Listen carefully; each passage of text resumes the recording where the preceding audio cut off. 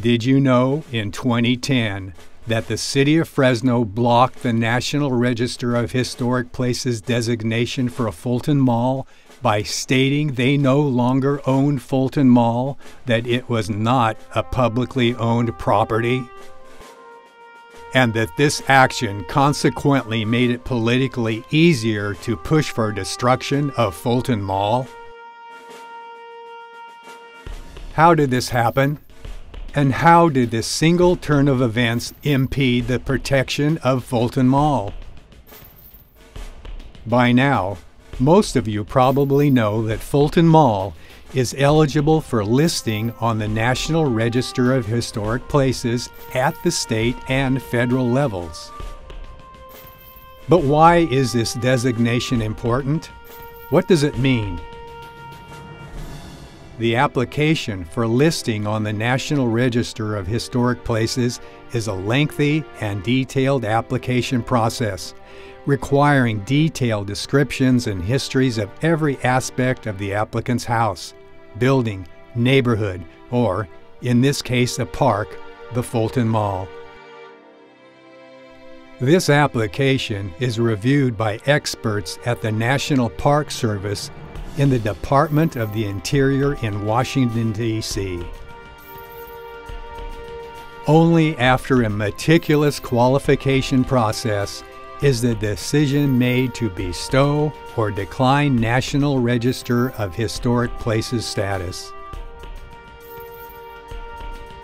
National Register status would make drastic alterations to Fulton Mall extremely difficult and politically harder. Therefore, in 2007, the Downtown Fresno Coalition started the National Register of Historic Places application for Fulton Mall in order to shield it from destruction by the City of Fresno.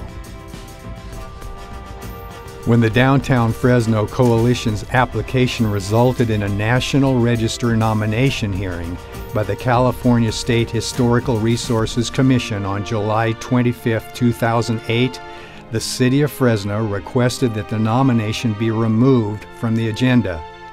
The California State Historical Preservation Office complied and rescheduled the hearing for November 2008.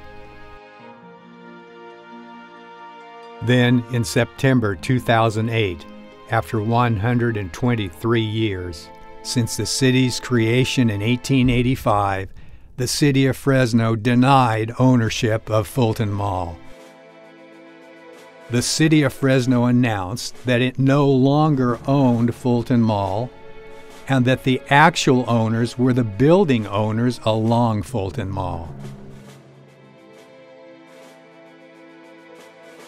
Well, had the city continued to own Fulton Mall as a public entity representing the citizens of Fresno, they would have been legally obligated to accept the National Register status for Fulton Mall. And immediately upon National Register listing, any drastic alterations to Fulton Mall would have been much harder to accomplish politically. After being delayed nearly 2 years by the City of Fresno, despite opposition from some building owners and after hours of extensive discussion and numerous legal objections from City of Fresno representatives present that day, Senior Deputy City Attorney John W. Fox, Downtown and Community Revitalization Director Craig Sharton, and Downtown Revitalization Manager Elliot Balch, the 9-member State Historical Resources Commission unanimously recommended to the National Park Service that Fulton Mall be determined eligible for listing in the National Register of Historic Places. This determination also led to the automatic listing of the Fulton Mall in the California Register of Historical Resources. On August 20, 2010, the National Park Service announced the Fulton Mall was determined eligible for listing in the National Register of Historic Places.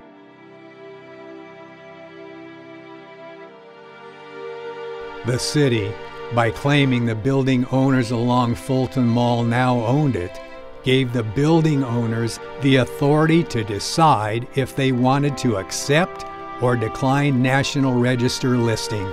So, by changing ownership of the Fulton Mall to the building owners, this allowed them to decline National Register listing, making it politically easier to destroy Fulton Mall and put in a street.